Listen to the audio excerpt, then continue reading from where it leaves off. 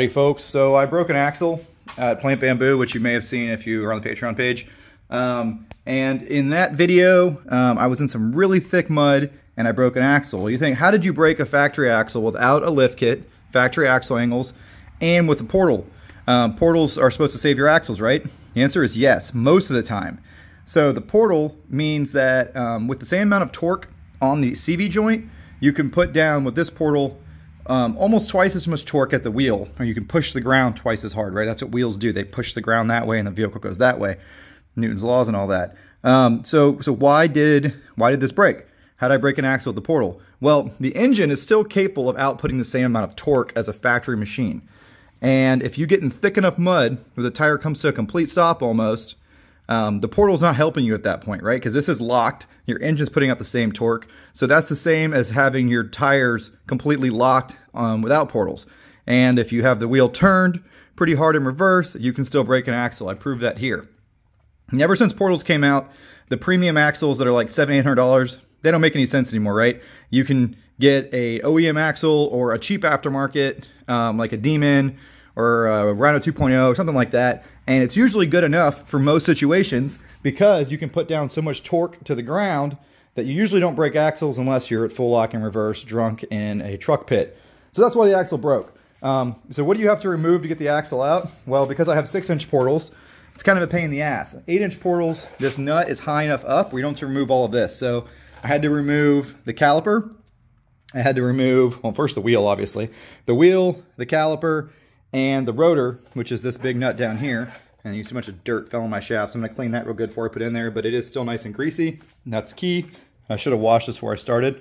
And now we get to the axle nut. These are those custom axle nuts, because remember, I'm running 2021 portals on a 2022. So I'm actually going to put a 2021 axle nut in here, because I'm going to a 2021 Demon axle, which UPS should be dropping off any minute now.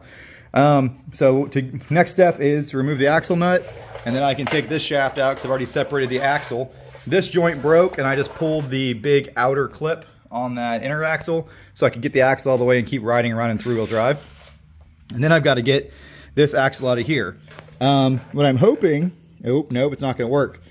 So on some of these machines, the hole right here in your portal bracket is big enough to take the whole axle out. That's how my 8-inch Talon portals were. That hole is not going to be big enough to fit a Demon cup through. So I'm actually going to have to separate a ball joint. Sometimes you can just leave this back plate, remove the portal box, and slip your axle in through that hole. Just went ahead and separated the upper ball joint very easily. Loosened the nut, took it down a few turns, smack right there, and then removed the nut the rest of the way.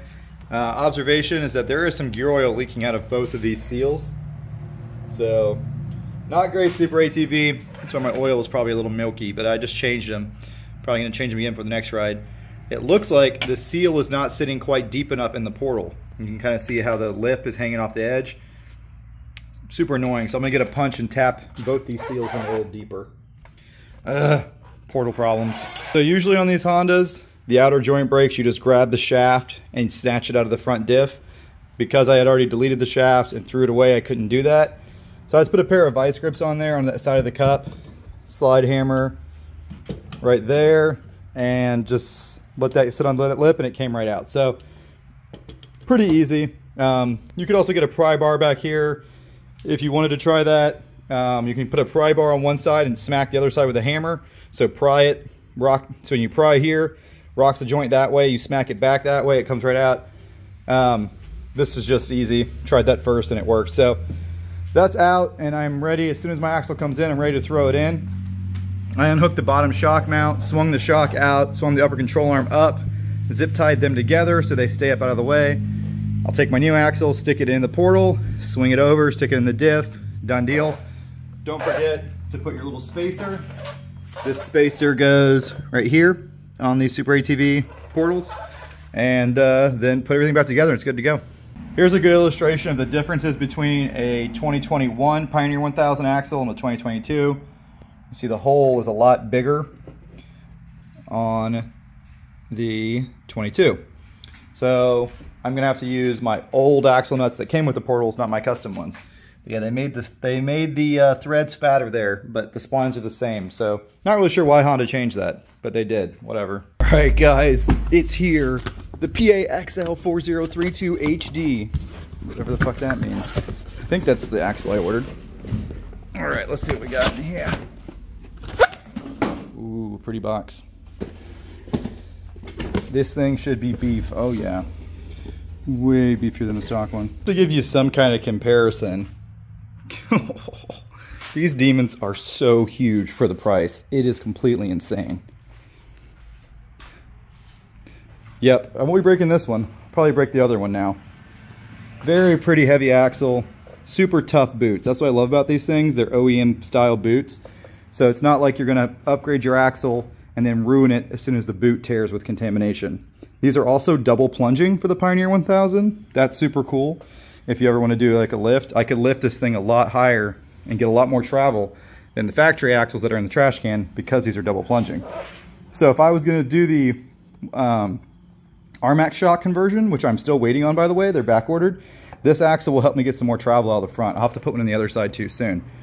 But I'm kind of in a rush, so I'm gonna go ahead and throw it in there. One thing to remind you guys is always grease your shaft before inserting into the rear end, or the portal box in this case. Grease the crap out of this, because that's what keeps the splines alive. That seal doesn't do anything for the splines, so you gotta grease it really good with some thick red grease right there. Guys, real quick, I was able to sneak the axle in by just removing the upper ball joint. It's in the diff, it's in there, and it can handle some crazy angles now that it's double plunging. The trick is to turn the wheels all the way to the left if you're doing the right axle, and vice versa. That puts the tie rod all the way out and lets the portal fall down far enough, giving enough room to get the axle in the diff.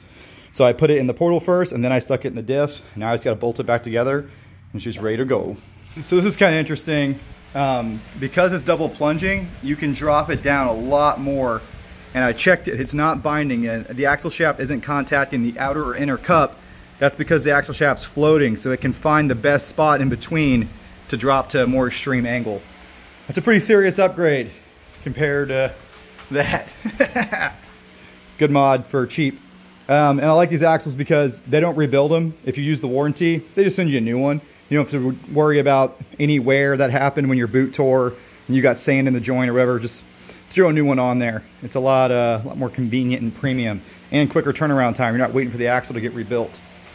Oh yeah. All right guys, there you have it. You can put a 2021 axle in a 2022 Pioneer. You just have to change the axle nut, no big deal, which gives you a lot more options because there's not a ton out for the 2022.